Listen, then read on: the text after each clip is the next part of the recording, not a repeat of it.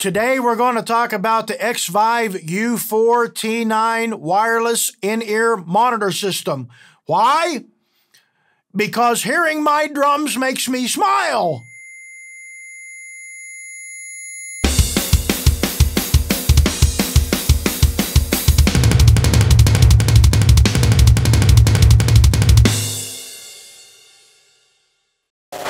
All right, today we're going to talk about a relatively new product for me. This is the Xvive U4T9 wireless in-ear monitor system. Now, the Xvive U4 has been around for a while. However, they just released the U4T9 model, which includes a set of earbuds. This makes it a turnkey system, so that everything you need to go wireless is in the box. Let's look in the box. We get this great little case. Hey, that's already a win. Drummers love cases. We have the transmitter.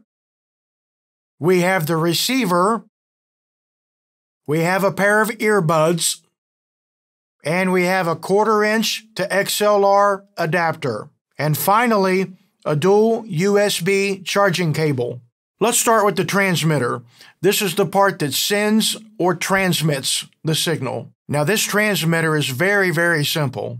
On the left, you have a switch for aux or line.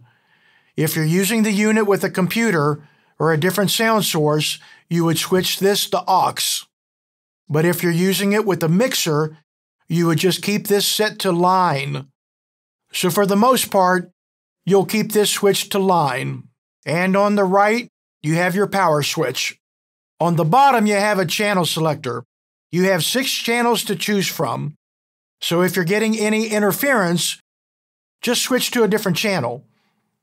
You just press the button until you get to the channel you want. Then you take your transmitter and you plug it into the monitor feed.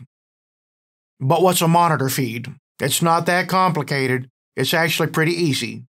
Let's say you have your standard monitor on stage, a monitor wedge. In the back of it, you're going to find a cable. If you follow that cable all the way back to the mixing console, wherever that cable was plugged into, that is your monitor feed. If you're in a position where an XLR out isn't available, just use the provided adapter. All right, now this is your receiver. It's the part that receives the signal. The receiver. Now we're learning something. Anyway, this is your receiver. It's the part that clips to your belt. That's why it's often referred to as a belt pack. A lot of crew guys will often refer to it as just a pack. So if your sound engineer was to ask, "Almightiest of drum gods, may I inquire whether or not your pack is powered on?"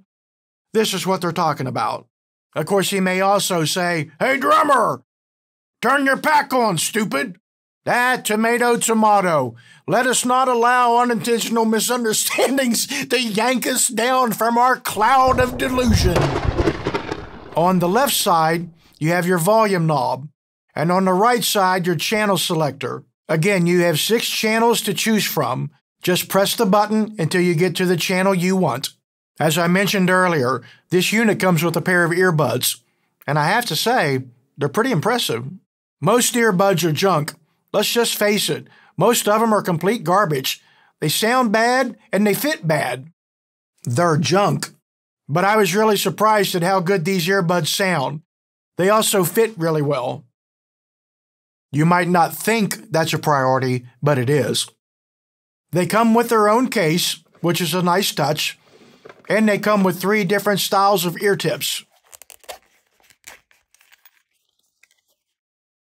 However, the receiver comes with a standard 1/8" plug, so if you happen to own your own custom in-ear molds, they'll plug right in as well. So just plug your earbuds into the 1/8" plug-in, turn the unit on, and you're good to go. Now, one quick note about your receiver. Before you actually power on the receiver, just go on ahead and turn that up as loud as it'll go. It's a joke! No, but seriously, try and get in a habit of always keeping your volume completely down, then power on your receiver, then slowly bring it up to where it's comfortable. Now, there's a lot to like about this setup. Now, I used to have a rack mountable unit, and it worked fine. However, I do a lot of fly dates, So for all of those dates, I would have to go over to the monitor rack. I would have to yank the thing out, take the screws out, disassemble the setup, find the power cables, wrap everything up. It was just a mess. So for the fly dates, I eventually picked up a wired body pack.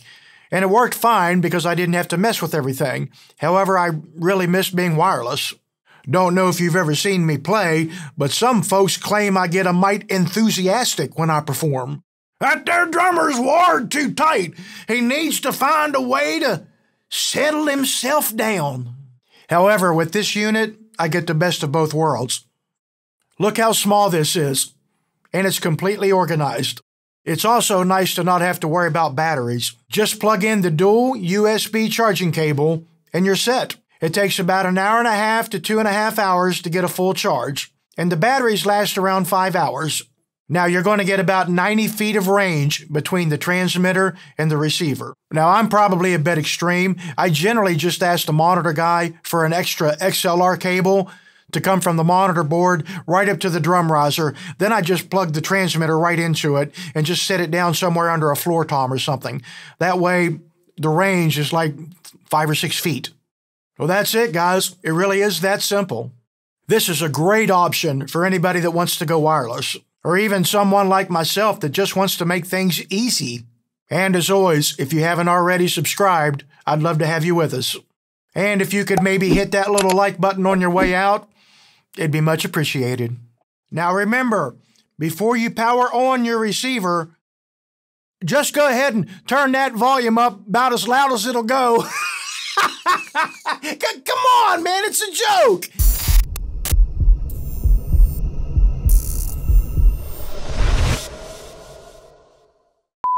If you follow that cable back to the mixing console, it'll be plugged into a plug. It'll be plugged into a plug. It'll be plugged into a plug. All right, let's move along to the receiver. It'd be a good idea to hold it up. Hold the receiver up. Hold it up so they can see it. Terrible. Terrible. All right, now this is your, a little spit there. I just spit right out. I just spit for goodness sakes. I need another drink. This is hard work. This is hard work. Ah. Well, hell yes, I know it'll damage their hearing. It's just a little joke. That there drummer's wired too tight. He needs to find a way of calming himself. I spit again.